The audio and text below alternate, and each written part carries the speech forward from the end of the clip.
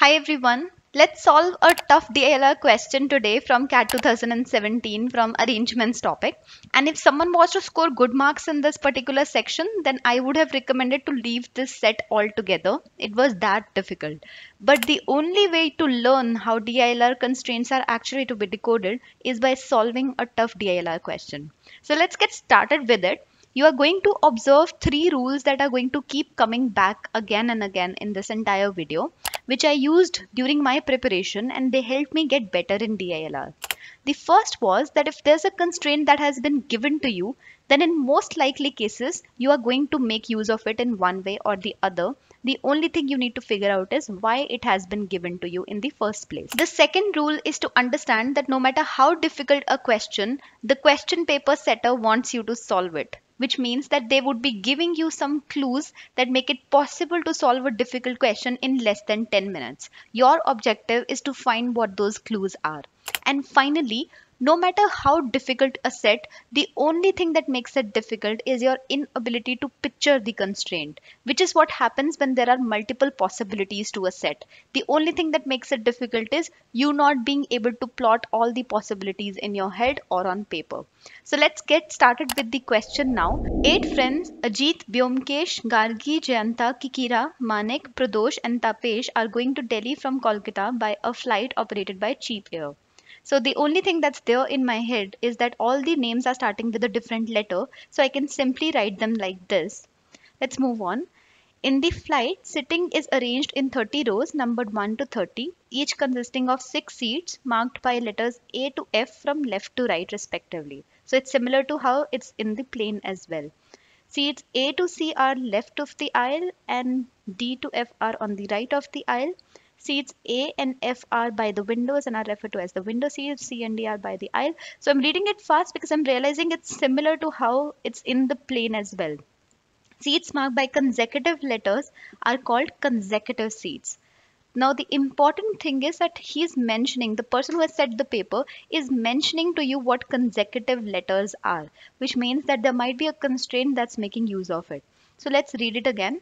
Seats marked by consecutive letters are called consecutive seats or seats next to each other, which means that B and C are consecutive seats, C and D are consecutive seats, and so on and so forth. A seat number is a combination of the row number followed by the letter, similar to how it's in the plane. So 1A will be a window seat in the left first row. Got it. So this is this long paragraph. All it's telling you, the only thing that's important in this entire paragraph is the statement where it says what are consecutive seats. Otherwise, everything is similar to how it's in the actual plane as well. Let's read ahead. Cheap Air charges rupees 1000 extra for any seats in rows 1, 12 and 13 for extra leg room.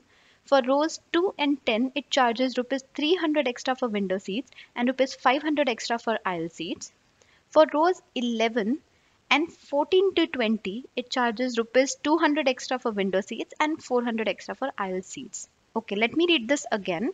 For rows 11 and 14 to 20, it charges this much, which is very weird because till now the picture that's coming in my head shows that 1, 12 and 13 are extra charge, like they're 1000 per seat extra. 2 to 10 have a certain charge, and then 11 has the same charge as 14 to 20, which makes no sense to me.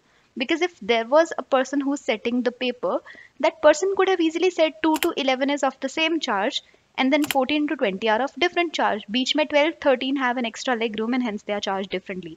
Why is 11 having the same charge as 14 to 20? So this is a weird constraint in between. But whatever, the picture is in front of you, whatever is there in my head right now.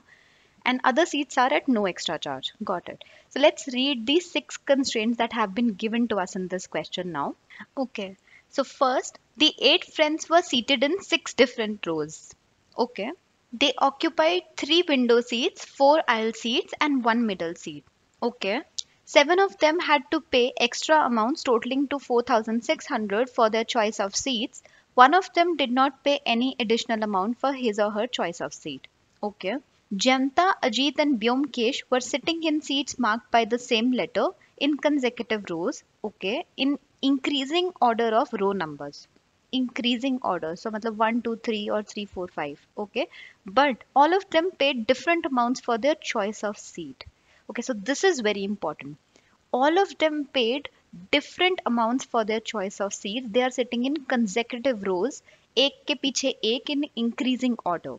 One of these amounts may be zero. Okay, ये तो छोड़ दो. But what he's saying is the picture that's there in my head, I have already drawn it. It's JAB sitting like this, paying different amounts. Now I know why he mentioned row number 11. But let's come back to this later. Gargi was sitting next to Kikira and Manik was sitting next to Jayanta. Next to matlab consecutive seats. This is that constraint that has been mentioned in the paragraph above. So now we know that GK or KG or MJ and JM, they are sitting together. Pradosh and Tapesh were sitting in seats marked by the same letter. Okay. मतलब window है तो window, aisle है तो aisle. In consecutive rows in increasing order of row numbers, but they paid different amounts for their choices of seats. One of these may be zero. Got it. इसका मतलब that they are sitting in the same way. One के पीछे two या two के पीछे three, so on and so forth, but they paid different amounts. So these are the 6 constraints and we know which one we are going to begin with. We are going to begin with constraint number 4, which clearly hints that row number 11 is going to be a part of it, because otherwise there are no 3 consecutive rows which are different priced. Now you would know why that statement above has been mentioned in the paragraph. So this is what I call as every constraint or every line has some use, or it has to be decoded in one way or the other. So this is where that 11 wala irksome point is coming into play. If you would have read it carefully, you would realize that it makes no sense. Why 11 and then 14 to 20? That's because he wanted to make sure that there are 3 rows which are priced different. So now we have row number 10, 11 and 12, and we already know that here J, A and B are sitting. In the same constraint, it says that J, A, B are sitting at seats with the same letter, which means they are either at the window seats or at the aisle seats. Why not the middle seats? Because they paid different amounts. So if they're sitting either in the window seats or in the aisle seat, the next constraint that comes into picture is something which gets related to this constraint. So we already have another constraint, constraint number 5, in which Manik and Jayanta have been mentioned, and Jayanta has also been mentioned in constraint number 4. So there's a linkage that I can draw here. So now I know that M is sitting at a consecutive seat next to J. If Jayanta or JAB are sitting at window seats, then the only place where M can be seated is in a middle seat. But if JAB are at aisle seats, then there are 2 possibilities. M could be at a middle seat, or M could also be at an aisle seat, because you remember consecutive seats means C and D as well. So this is another important point where a trickier question gets established when a constraint becomes difficult to decode, which is why you need to read every statement very carefully. Now, the issue when a question reaches a stage like this is that there are so many possibilities that it becomes difficult for you to picture it, which makes the question difficult. So one of the ways to solve this is to look for clues that the paper setter would have set in place to make this question easier. And the clue here is constraint number 3, where they say that 7 people paid extra amounts totaling to rupees 4,600. Now the interesting part is that if you divide 4,600 by 7, it amounts to greater than 600. And the pricing that you have available, 200, 300, 400, 500 and 1000, the only way someone on average would have paid more than 600 is when there would be at least one person paying $1,000. And if you follow the same process, that is, you deduct 1000 out of 4,600, you are left with 3,600. You divide it by 6, again you get 600, which means there's another person who paid 1,000 rupees. And similarly, you go on, you would realize that when you divide 2,600 by 5, you get again more than 500, which means there's another person who paid 1,000 rupees. Then you're left with 1,600, which needs to be divided in 4 people, averaging out to 400, which is when you can probably stop. And you would realize that there are 3 people who paid 1,000 rupees for their seats, and you don't know about the rest of 4, but they totaled to 1,600. Now let's look at the 2 possibilities. If JAB were sitting at the window seats, then they would have paid this much amount. M would not have paid anything because he would be sitting in the middle seat in that case. And out of the 4 people that remain, 2 would have paid 1,000 rupees each. We don't know about the rest of the 2. The only thing we know is that they paid for sure. So if we total this up and we subtract it from 4600, we are left with 1100. And averaging out between two people, it amounts to more than 500, which is not possible. Hence, JAB were not sitting at the window seats. They must definitely be sitting at the aisle seats. But we don't know where M might be sitting. But what we know for sure is that out of a total of 4 aisle seats, 3 have been occupied by JAB. And the remaining 3 window seats, 1 middle seat, and 1 aisle seat have to be occupied by PT, M, G, and K.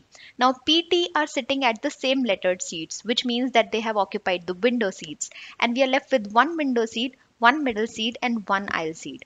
Now, M is not sitting at a window seat for sure, which means either of G or K have to take that place. And ultimately, the next person, because there are consecutive seats where G and K are sitting, the other person would be at a middle seat, which makes only one seat available for M, which is an aisle seat. So we already have the rows and the kinds of seats available for M, J, and B. We also know the kind of seats where PT are sitting, that is window seats, and we know that GK misses someone is sitting at a window seat and someone is sitting in the middle seat. Now we need to figure out the rows where these people are sitting.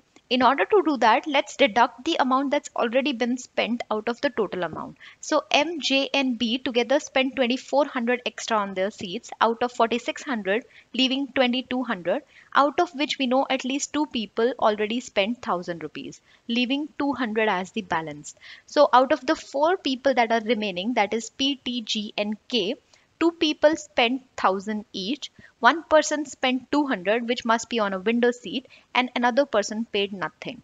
Now, since PT are sitting at seats which paid different amounts, they could not have paid the 1000 each. So the only place where P could be sitting is at a window seat which paid 200 bucks, and T was sitting at a place in a window seat which paid 0 rupees, which means they were sitting in row number 20 and 21 because there are no other possibilities for the same. And when it comes to GK, since they paid 1000 each, they must be either in row 1, 12, or 13, and they cannot be in 12 because we already know that's where B is sitting, so they must be either in row 1 or in row 13, but we don't know exactly where. So this is the only part till which this question can be solved. You cannot deduce further unless you have more constraints, and basis the information that we have derived till now, all the questions of this particular set could actually be answered very easily. You know, my only objective behind making this video was to ensure that from now on, when you solve DILR questions, you look for intentional clues and constraints that have been put in place for you to decode them. For example, the 4600 wala point or the row number 11 was mentioned specifically so that it could make easier to solve this question. And someone who could not identify these clues while reading the question in the first place might have taken a long time to try understanding how this question was to be solved. I'm not saying this is the shortest method to solve this question. There might be a shorter method as well. But all I'm saying is develop that approach of thinking from the point of view of the paper setter rather than an aspirant who is appearing for the exam. That's surely going to help you with DILR. So with this, I would like to close the video. If you have any doubts, feel free to put them in the comments.